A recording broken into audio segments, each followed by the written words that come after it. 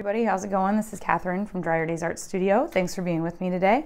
Today I'm going to do a video based on a question I got from a subscriber video watcher out there in YouTube land, and that is whether or not there is a difference between using a butane torch and a heat gun in the paintings. So I have my colors mixed up here. I'm going to use those Americana premium paints that I picked up the other day. I just put my treadmill silicone in. I did 1 to 2 drops in each one. And I did that because I know that I get a lot of cells with that, with this kind of paint, and I really want to notice where those cells come up between the heat gun and the butane torch. I want to see what results we really get. So I want a lot of silicone. I want the possibility for a lot of cells.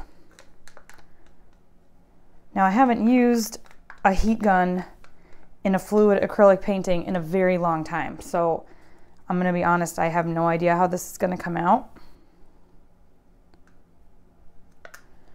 We're going to have a lot of paint. These are just flat panel Artist's Loft little canvases here. I think they came, yeah, it looks like 5 in a pack from Michaels.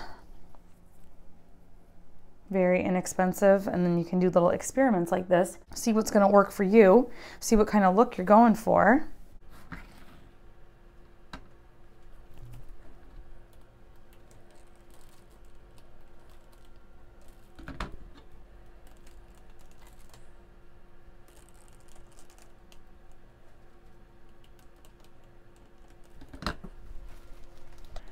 Okay, so here we go with the butane torch. I'm going to try that one first.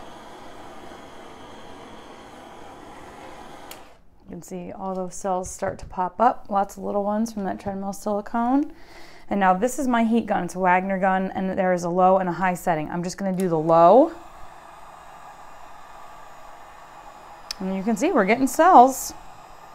Ooh, I kind of like them too. Now, I don't know if you could see, I'm going to try to zoom in so you guys can really see, but it was kind of pushing the paint a little too, because this gives off like an air blowing. And where the butane torch really doesn't move the paint. That was moving it a little bit. If I'd set it on high, it probably would have been moving it a lot more, but it just barely was moving it. And I really like these cells from that heat gun. What do you guys think? Okay, here's a close-up of these paintings I just did. Here's the one again with the butane torch. And here is the one with the heat gun. I'm kind of surprised. I think I'm going to do a painting now after this one. Not an experiment, an actual painting, and I'm going to try using that heat gun instead of the butane torch. Interesting. Okay, let's try this experiment one more time, because I just want to make sure that that wasn't a fluke, because in between that experiment and this one right here, I did a painting using the heat gun, and it didn't come out the way the experiment came out. So now I want to test this out again and just make sure that wasn't a fluke with the first time we tried this, because that came out beautifully. Let's use the treadmill silicone pouring medium, which I'll put the link to that video in the description. I am using the same canvases. I just scraped that paint off before. I didn't gesso it or anything, just scraped the paint off while it was still wet.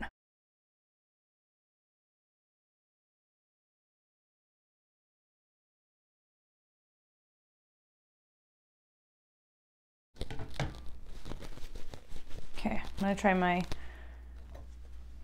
butane torch first.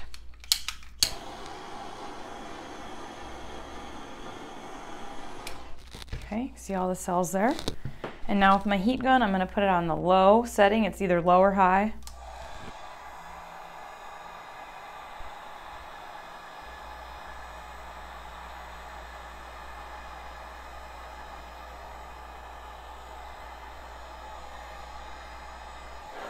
Very interesting.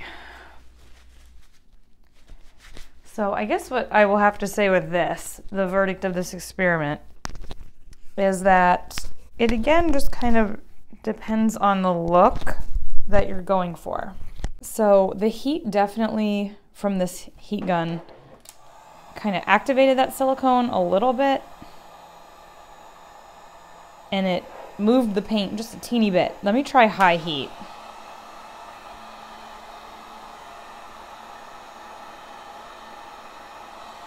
And that definitely moved the paint more. I don't want to scorch the paint.